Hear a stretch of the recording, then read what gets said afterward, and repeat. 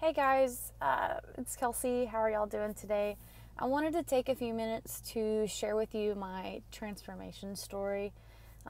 Currently, I'm sitting in front of Buc-ee's over here in Wharton on my way home to Corpus, but this is just really sitting on my mind and I just want to share this with you. I would film it on my camera, but for some reason the lens is not attaching properly, which is really frustrating. But I want to share with you my story of how I got to where I am today in my health and fitness journey. So I've always been pretty active as a kid. I did gymnastics, I did track and field, I did powerlifting.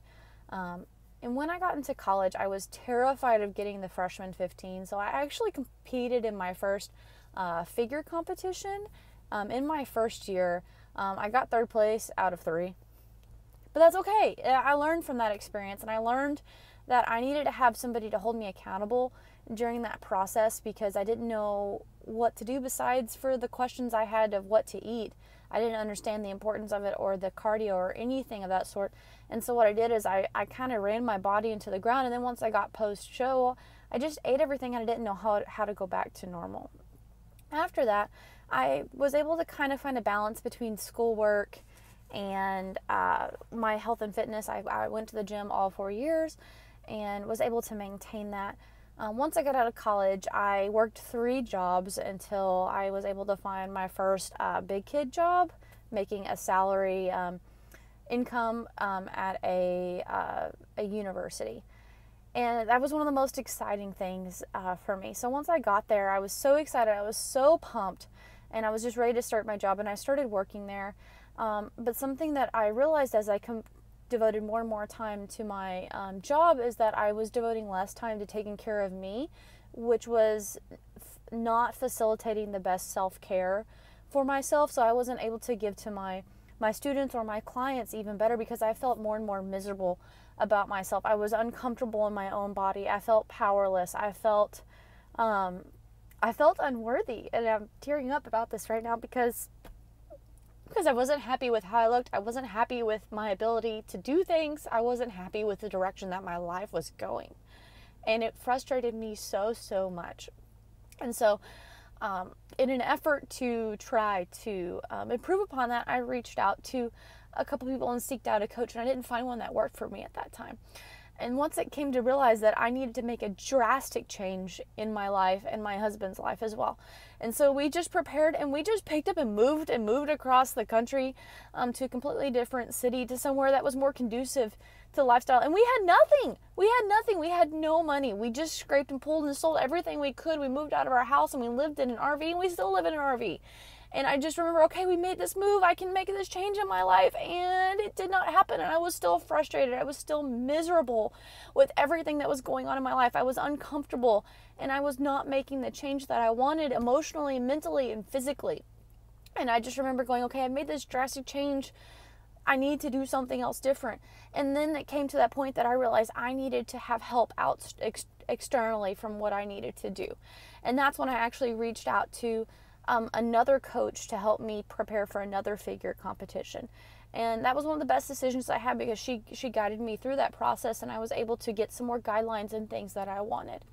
Now, post-show, I did not have as much guidance, and I realized that was not a good idea, and I needed to have a plan. I needed somebody to hold me accountable. And so post-show, after I competed again, and this is twice, by the way, I hired a powerlifting coach because I needed something to take myself off the mental focus after doing a competition. I was so mentally focused on how I looked, it was negative. And so it was creating this vicious cycle of self-hatred. And I hated myself. I hated how I was living. I hated everything. And I did not want to live that way because I was so freaking miserable. And so through this coach, I've been able to increase my mental awareness of how to take care of myself. I had somebody to hold me accountable to going to the gym and improving myself mentally, physically, and emotionally, and they've been able to help me through that. Now, it required me going to go get some doctors and realizing there were some issues that were beyond his scope of practice that I needed to address. But through having a coach and realizing that I didn't have to live that way anymore was how I got out of this. And I just want you to realize that you can change and you can accomplish anything you want. You don't have to sit in those negative, uncomfortable emotions. It's okay to be uncomfortable if you need to spur change, but it's not okay to stay in that spot and continue to live in that vicious cycle without working to improve upon it. You can get better. And now I'm able to, I have a different job, and I love what I do, and I love myself, and I love the path that I'm going on. I'm able to maintain the physique that I have. I'm able to go out to eat with my friends and family and not be stressed out about it. I'm able to prepare to help with my family. I watch so many of my family members pass because they made poor health decisions and never acted upon them. And I didn't want that for myself or the people around me. So I've worked really hard to make sure I prepare myself for that stage in life when I enter retirement, that I'm not stuck in a chair or that I can't walk unless some act of higher power that changes, and that's fine. But it's not because I made poor choices and I didn't take care of myself.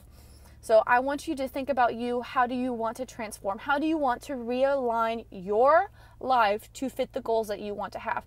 Do you want to be able to get into retirement and do what you want to do, to travel and go see places because you're able to walk and eat those things and go to restaurants and enjoy your life?